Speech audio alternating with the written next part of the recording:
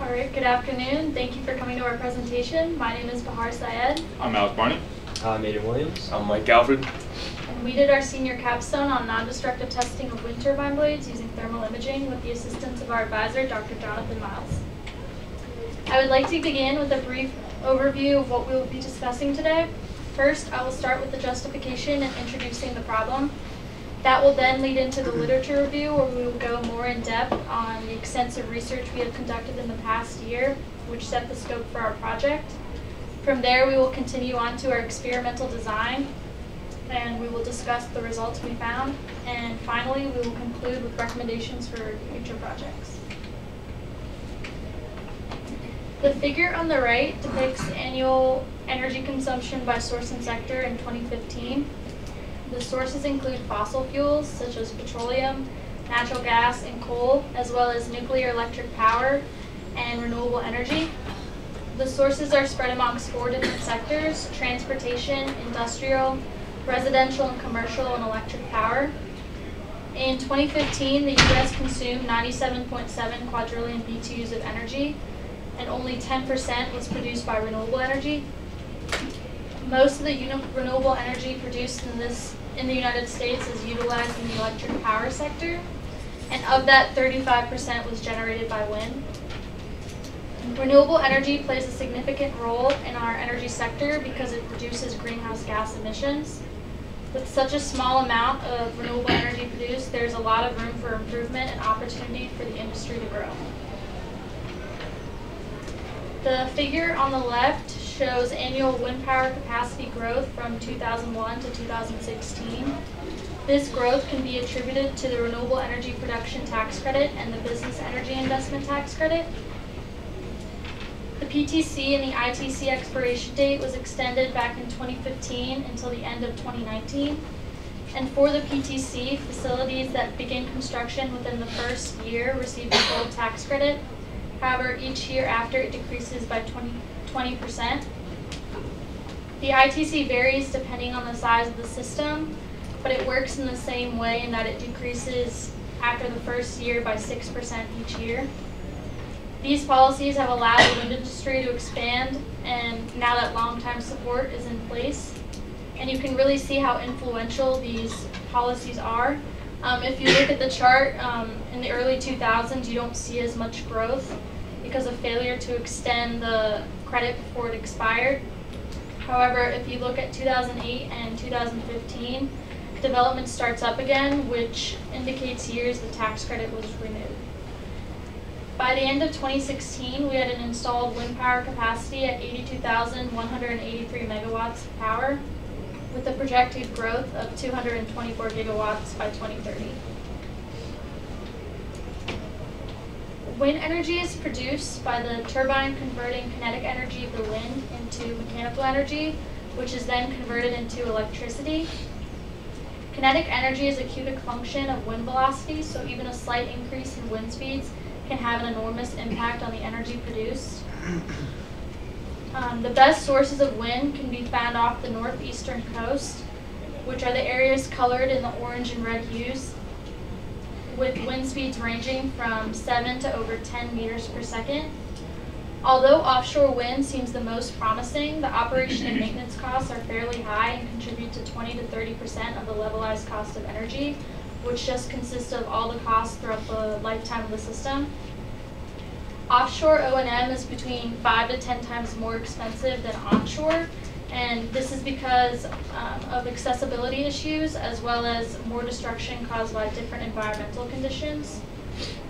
Reducing the operation and maintenance costs remains a key challenge for offshore wind and will greatly influence the feasibility of future projects.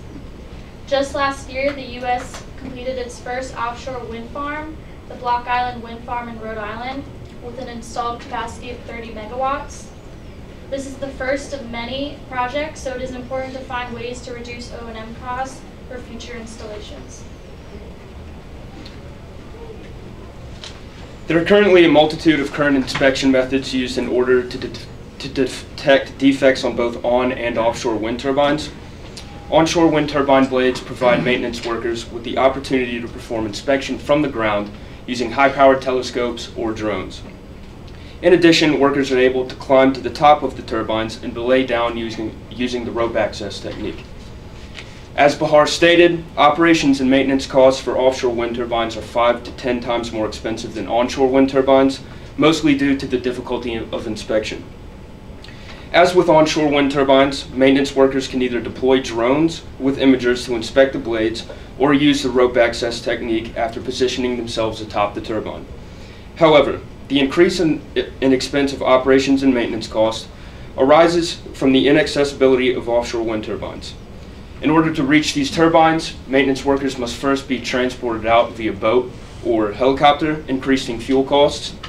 Secondly, offshore wind turbines are much more dangerous to work on, further increasing the cost of inspection. Non-destructive testing, or NDT, is defined as quality control methods that do not damage or destroy the materials being tested, in our case, wind turbine blades. These NDT methods are used to detect fatigue effects, structural flaws, or other such defects that could hinder the performance or efficiency of the blades. Our aim for our project was to employ one such NDT technique that could offset operations and maintenance costs associated with operating offshore wind turbines. By deploying an unmanned NDT method that is stationed on the wind turbine, such as sensors mounted in a manner that allows easy viewing of the blades as they sweep by, costly manpower would seldom be needed and the safety of the maintenance workers would be ensured. By lowering inspection costs using NDT methods, higher operations and maintenance costs are offset, thus increasing the viability of offshore projects.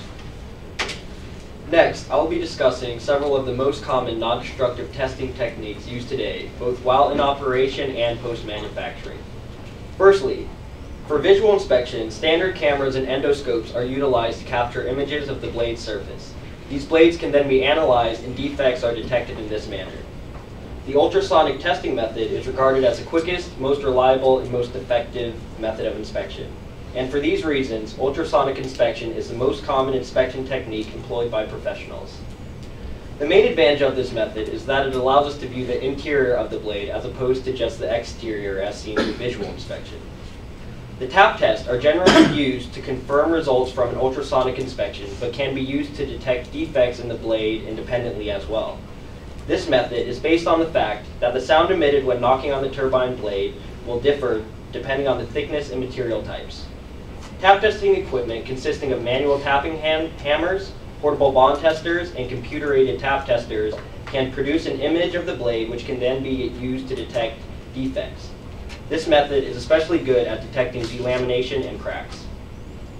Vibration imaging system employs a high-speed camera to collect data about the vibrational frequency of the blade surface. The images are broken up into several photodiodes which are analogous to pixels. After the camera records a series of frames, the light intensity at each photodiode can be analyzed as a time series. This system is essentially an array of time data channels. Through the use of various software algorithms, the signatures are able to be converted into frequency signatures that can be used to detect or confirm defects on the blade surface. And lastly, infrared imaging as a non-destructive testing inspection method for blades is an emerging technology that is showing a lot of promise. Infrared radiation is a part of the electromagnetic spectrum that we cannot see visibly, but we can feel in the form of heat. This makes it so that we can look at objects and be able to determine their temperature. This is because This is because objects emit heat proportional to their temperature. When you look at this object in the bottom right, all you see is a trash bag. That's what you see when you take a picture with a standard camera. Then, if we use an infrared camera, you can actually see the man behind the trash bag. You can see his hands because he is emitting more infrared radiation and thus being able to see by the camera over the trash bag. Infrared thermography is a technique where infrared radiation is detected and quantified as temperature. There are two types of infrared thermography: active thermography and passive thermography. The diagram on the right shows an active thermography setup. When the material is exposed to a specific amount of heat, you are able to analyze the response to the material, and defects such as cracks that are internal show different gradients. If we take away the heating devices, now we have a passive thermography system. This is used when materials have a naturally occurring heat difference within them and can often be attributed to the sun. Wind turbine blades can potentially be impacted by numerous types of defects. However, there were three that have the largest impact on the associated operation and maintenance costs. In identifying these three defects, the most important factors we considered were the impact on performance, impact on cost, feasibility with thermal imaging, how common the defect is, and whether the project is manageable for one semester. After considering these, we identified erosion, specifically leading edge erosion, delamination, and matrix cracking as the defects of primary concern. And what follows is a brief description of each defect. Erosion occurs on all wind turbine blades from being exposed to precipitation, abrasive airborne particles, and insects. Significant blade erosion, specifically on the leading edge, can significantly reduce aerodynamic performance and energy capture. This will have a significant impact on revenue since a turbine will not be generating energy to its full capacity, and there will be associated inspection and repair costs. It is very feasible to detect erosion using infrared imaging, and it has the advantage of being able to detect it earlier than a standard camera can. In the top left is a photo showing the progression of erosion on the leading edge of a blade over its lifetime. Delamination occurs when the layers of a composite material begin to separate from one another, as seen in the photo to the right. The annual energy production of a wind turbine can be reduced by up to 20% when faced with significant delamination. Although the effect on energy production is relatively high, delamination is not as common as erosion, and so it is less likely to be a problem. Delamination also has a lower chance of being detected by thermal imaging, and we concluded that this would not be a manageable project to complete within the time given. Matrix cracking is a relatively uncommon defect that is caused by lightning and other natural occurrences. Matrix cracking is seldom the source of fatigue failure in wind turbine blades. However, it can lead to more serious defects that can cause damage and hinder performance. Matrix cracking is often responsible for delamination onset, and these cracks don't have a major impact on performance or cost until they develop into larger delamination defects that could eventually decrease energy production significantly. Thermal imaging is a viable tool for detecting cracks in a blade, and this project would be manageable for the time given. Now, in order to decide which of these three defects we wanted to focus on, a matrix was developed so we could score each defect based on the criteria mentioned earlier. Values between 0 and 10 were assigned for each criteria. It's worth noting that this analysis is not perfect, and there are several other criteria that have not been considered. Also, in assigning the values, it was very subjective, and one could argue that some of the values are too high or too low. However, erosion clearly stands out as the most important type of defect, as its score, as you can see, is twice that of delamination and over twice that of cracks. Three things can happen when infrared radiation strikes an object. It can either be reflected, absorbed, or transmitted. When it is absorbed, it transfers heat to the material, which raises the temperature of the object. Infrared non-destructive research that we have found has utilized this method of infrared thermography, where the radiation absorbed into the material, and since the defects do not heat up at the same rate or cool down at the same rate as the surrounding area, they are visible using a thermal imager. But to detect erosion, we utilize the reflected radiation. When a material is eroded, it alters the surface properties of the blade, which affects the way radiation is reflected. So by finding the angle that the infrared radiation was reflected off of the blade, we were able to see erosion with the thermal imager. After deciding on leading edge erosion as our defect of interest, we found more information on its effect on the aerodynamic performance and energy capture. We found that there can be an increase from 6 to 500% in drag depending on the severity. This results in an energy loss from 5 to 25%. As stated before, infrared imaging also has the advantage of being able to detect erosion earlier than a standard camera can. It could also use either an active or a passive heat source. However, a passive source would be ideal since the sun could be used as a heat source during sunrise or sunset. It should be clear that leading edge erosion is a very serious issue in the wind industry, and discovering a new, simple way of identifying it would be valuable in reducing operation and maintenance costs associated with wind turbines, both offshore and onshore. With the help of the machine shop, we constructed a shield out of sheet metal that would allow us to carefully simulate erosion on specific points of the blade without causing collateral damage to other points of the blade we weren't trying to affect, shown here. Next, we were given access to this 10-foot Endurance S343 wind turbine blade, which came half-taped along the leading edge and untaped along the lower portion. The farther you move towards the end of the blade, the faster that portion of the blade has to travel, thus increasing the rate of erosion on this portion of the leading edge.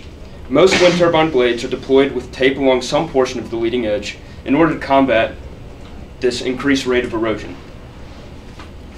We then bought 80 grit glass beads. We chose this type of abrasive material because it is a general purpose abrasive blast media rated for metal, glass, rubber, and plastic surfaces, making it perfect for our composite blade. Furthermore, it removes substances from the surface without damaging the surface dimensions. Finally, with properly allotted time, it creates a satin matte finish, allowing us to easily control the degree of erosion that we were trying to simulate. In addition, we were provided with a Charge Air Pro air compressor that allowed us to control the exact pressure at which we projected the glass beads with a sandblasting gun that would allow us to project the beads. Finally, we attached a PVC pipe to the sandblasting gun that allowed us to carefully measure how far we wanted the sandblasting gun away from the leading edge. We chose sandblasting as the mechanism for erosion because it presents similar conditions that both on and offshore wind turbines experience. Because they are out at sea, offshore wind turbine blades travel through the air that has large amounts of salt in it, thus eroding the blade over time. Onshore wind turbines experience similar erosion. When maintenance workers drive up to the turbines or other cars travel by, they kick up dirt and sand into the air, which over time, as the blades pass through, erodes the blade because it's like traveling through sandpaper, as we were told by a blade technician. This is the exact wind turbine that we used. It's a 3-blade horizontal axis with a sweep area of 32 meters squared, and it's rated for 5.2 kilowatts at 11 meters per second. To begin, we divided the blade into 18 3-inch sections, 9 on the untaped portion and 9 on the taped portion of the leading edge, as you can see if I tilt the blade. Each portion was assigned a value of 1, 2, or 3, each to simulate varying degrees of erosion experienced by operating blades over time. 1 signifying minimal erosion, not visible to the human eye, 2 signifying moderate erosion, and 3 signifying severe erosion, with obvious deformation in the composite material. For each segment designated as a 1, we decided to spray both the untaped and taped portions of the blade for 5 seconds, averaging 11 passes back and forth. Next, for the segment designated with a 2, we sprayed both portions of the blade for 10 seconds, averaging 22 passes back and forth. Finally, for the untaped portion only, we sprayed the blade for 7.5 seconds, averaging 17 passes, while for the taped portion, we sprayed the blade for 15 seconds, averaging 33 passes back and forth. We used the same 10-foot endurance blade that we had previously eroded to see if erosion affected the heating and cooling process of the blade. In order to heat the blade, we used a Cimarec 2 hot plate to simulate the passive heating that would occur on a blade from the thermal energy provided by the sun. The purpose of the hot plate was not to heat the blade, but to induce electromagnetic radiation onto the blade that would be effectively reflected back towards the camera, thus helping reveal defects in the blade. Next, we used an AVO TVS 850 thermal video system to take infrared images of the blade as it was cooling. This is the exact one that we used. To begin this portion of our experiment, we positioned the thermal imager down the leading edge to allow us to pick up infrared radiation from the hot plate. The hot plate was set at a heat level of 4 throughout the entirety of the experiment. We measured the distance between the hot plate and the leading edge, as well as the distance between the back of the hot plate and the leading edge. The differences in the distance, shown at the bottom there between the untaped and taped portions, is largely due to the varying thickness in the blade. Secondly, we measured the distance between the infrared camera lens and the defect. Next, we found the angle between the blade and the center focal point of the blade. Before taking images, We ensured that the hot plate had reached its maximum heating value. After heating the blade, we took images of the defected portions of the blade as it was cooling. We repeated this process for each level of erosion on both portions of the blade.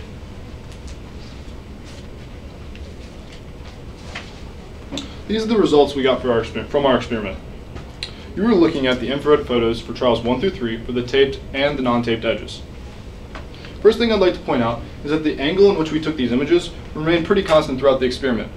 And by doing this, this allowed us to know that the proportion of reflected energy that was reaching the camera was same throughout. Also notice that our third trial decreased the exposure time of sandblasting versus the non-taped edge. So for the taped edge, we have 15 seconds on the third trial, whereas we decreased rather than increasing on the third trial for our non-taped edge to 7.5, because we noticed when we were eroding it at the medium degree that should actually be our highest degree, because it was eroding it so much that if we kept going, then it was going to eat through the blade more than we wanted to. So we went ahead and just dialed it down a little bit. All that set aside, though, we were able to detect erosion. You can see in each one of these images that the white area is the hottest area of the blade, which is where the most noticeable part of the erosion that you would be able to see visually is. Then it's surrounded by a more red area, which symbolizes the area that is eroded but is not necessarily as visible. So let's go ahead and consider these temperature ranges further. You might notice that on each of these photos that the temperature range is actually changing throughout. And this was a problem that we encountered during our experiment. It was a source of error from the hot plate, because not only were we getting reflected radiation, but we were also getting some absorbed radiation onto the blade. And so that changed our results a little bit, but it's still very obvious that you were able to see the erosion.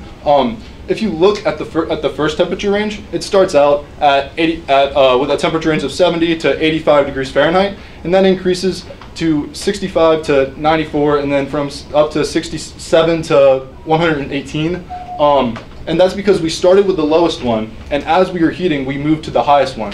And so that heating built up over time, and it ended up increasing our temperature range.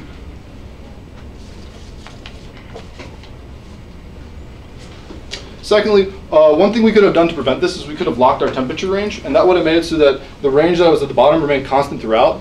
But also having the thermal image, the hot plate so close to the blade that it was heating it, that would have made it so that it wasn't necessarily as visible to see the erosion. So in the future, we think that it would be better to move the hot plate away and so that it's further away and you're only getting reflected radiation, a lot less of the absorbed radiation, and also lock that temperature range down. So also having that temperature range different makes it really hard to compare a thermal image to another thermal images. So let's go ahead and we'll look at them individually. So this is the highest degree of erosion. You can see from the visual image that the tip is very noticeably eroded, that right there on that part. But if you look at the one on the top right, you can see a little bit of how it's whiter around that area, and that white area is represented by the red versus the in the thermal image. It's represented by the surrounded red area because it's not quite as hot as the extremely eroded, but it is still there, and that's what we were trying to detect. And you can clearly tell that from the infrared image that it's much more noticeable than from the visual images, especially because that angle on the left is the angle that we were looking at it there. If we were able to get this clunky camera up to that angle that we had right there, we might be able to see it even better. So this is our lowest degree of erosion. Now visually, with the same angle, you can't see it at all, but if you look up at the better angle that we got, you can still see that one just a little bit, but there's no extreme erosion. Also, this temperature range is a lot lower than the other ones. So in this case, the white represented the more extreme erosion, and the red was just the surrounding area. Whereas then after that, over here, this is where the taped edge starts, which is right here. And so that right there is going to not make this image as, like over there, it's what you want to ignore more, because the red is really what the surrounding is as compared to the previous with the yellow.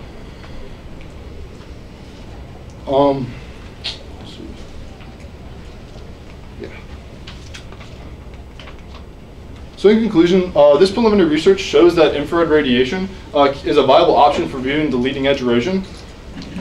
We think it'd be a really good idea to mount a camera to a turbine rotor and look down the leading edge That would be right around this, right around this area. It would be able to look straight down the leading edge and be able to get a really good profile of the blade. This would allow you to determine the effectiveness of the erosion preventive products. Like the tape, there are also now solutions out, these liquid solutions that are supposed to decrease the amount of erosion. And since there's new products out, you always want to be able to test those, and this is a way that you can go through doing that. Over the past semester, I've been working with various software in order to model and run a simulation on a wind turbine blade. The numerical modeling and design tool, which was developed by Sandia Energy, was used to create a model of a blade. This model was then imported into ANSYS, where a simulation was performed and an aerodynamic analysis was conducted. Unfortunately, I was unable to create an accurate model of our blade in NUMED. I was, however, able to develop an accurate model in SolidWorks, which you can see here. I plan to alter the surface properties in order to model the varying degrees of erosion that we have induced on the leading edge during the remainder of the semester. I will then perform an aerodynamic analysis on the various models in ANSYS, and erosion's effect on the various aerodynamic metrics can be determined. So in the future, we would like to reproduce this experiment under more controlled conditions.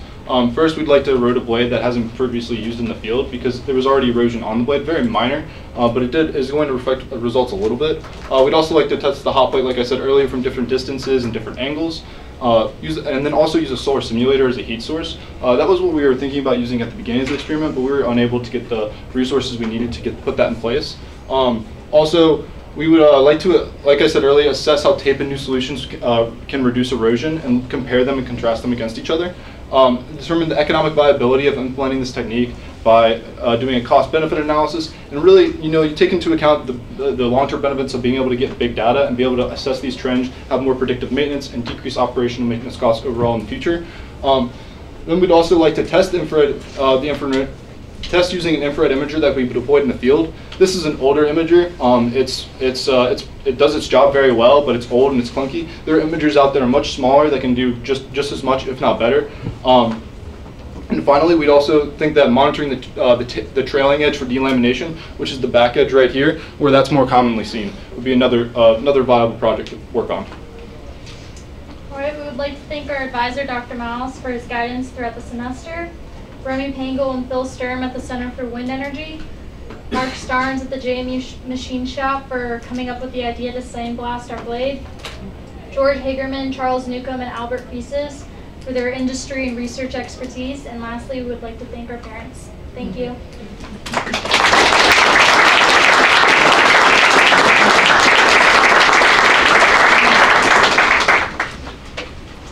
Any questions? What did you guys find to be the most difficult part of this whole project? Define difficult. Did you find the lab work, the actual sandblasting, hard, or like applying the research to what you're actually doing? In general, when we first started, we were doing more of a literature review and a market analysis, and a lot of the numbers out there aren't clearly given as to how much it actually costs, what the operations and maintenance costs actually are for offshore.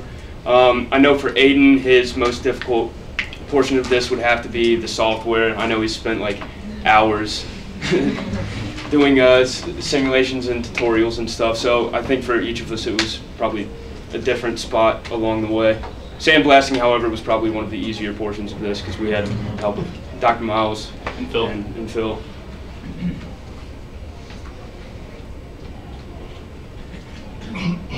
Did you test this on any other kinds of metals besides?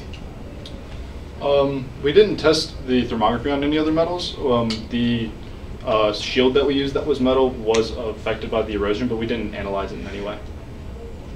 There is research out there for being used in other industries, concrete I know for one, different metals. It's used to monitor different types of equipment. It's even been used for wind turbines, but not for the blades. It's been used for the rotor area to see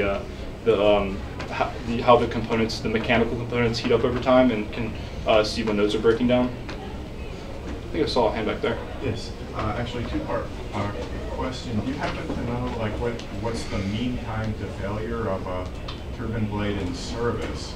And then I guess the second part is, is it typical to wait until they fail before they're replaced, or is there like some kind of a, you know, I can't think of the term now, but a maintenance program where they're replaced periodically? I'm not sure about that first question, but for the second one, yes, there are turbine technicians that go out regularly to perform maintenance on blades. That was a part that Mike touched on earlier about how offshore wind is more expensive for operation maintenance than onshore, because you have to actually send those people out there to do the maintenance.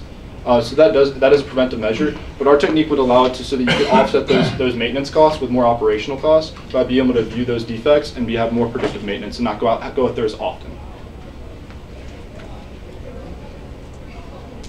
So you were talking about drones. Could you mount a thermal imaging camera on a drone and use this on a large turbine? I think I told you about that before this presentation. You did. I wanted to hear a little more about it.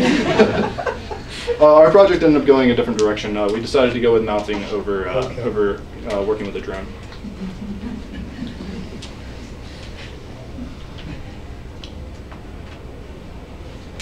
Can we go back for a moment to the images that show the blade in the infrared? All of them, or just one of them? No. These two in particular, the highest versus the lowest. Just, I think for the benefit of the audience, you might want to, I sometimes refer to that there as kind of a white and red spot as sort of a bullseye. Maybe put that into perspective with regard to make sure spatially everybody understands where that is relative to where the erosion was induced. Okay. So on the actual blade, this is the highest degree. So this was induced right here. You might not be able to see it as well from up here, but by looking here, you can see this is the most extreme area right here. And then if you correspond to this part of the blade right here, the white right there, which I guess is the bullseye, would be the most extreme part of the erosion. And then also when we're looking at this thermal imager, we're not capturing this area that's down below under here with the thermal imager because the reflectance isn't working. It's not reflecting off of that part of the surface, but it is reflecting around the surrounding area. And that's what this red area would be right here. Is that what you were looking for? Yeah, so in the next one, the lowest degree, we see something similar, but maybe not quite as pronounced. Yeah, so visually on the one on the left, you really can't see it at all. On the top, you can see it a little bit, but all you're seeing is the minor erosion. There's not really any major erosion you're seeing. So since there wasn't any major erosion, what there is in the thermal imager is, since also the temperature range, it's important to note, is a lot lower. And since that temperature range is a lot lower, that white area represents a much lower degree of temperature and a lower degree of erosion. But that little white spot is fair to say a little higher, greater reflecting area than its surroundings. Yes, because if you look on the scale, that is rated at a higher temperature, so that's going to be the area that reflected more radiation.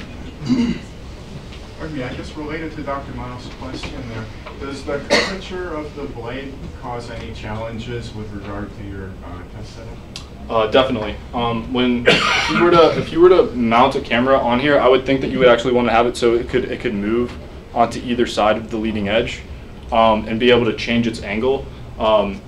We'd also think that this would be used with using the sun as the heat source and the reflectance source. But yeah, that definitely posed a problem during the experimentation. I spent a good amount of time just taking the hot plate and moving it around, trying to find the right angle, and also moving the thermal imager to understand the best angle to put that at to see it.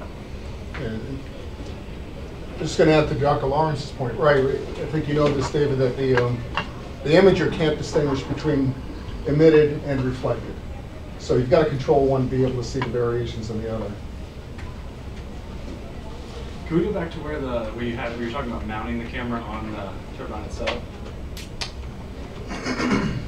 This one.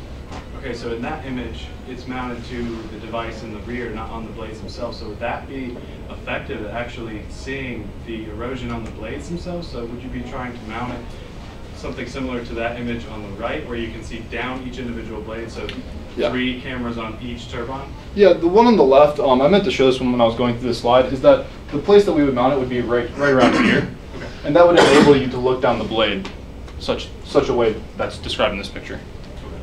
So instead of, you wouldn't have one camera per turbine, you'd have probably 3 or multiple. 3 or more. You could also a possibility is putting it actually embedded in the blade. We didn't really go through that in our analysis or think about that too much, but it's a possibility also. It's further research.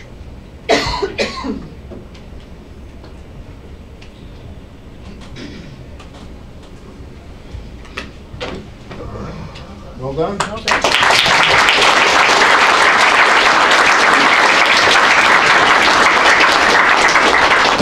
Thank you for coming.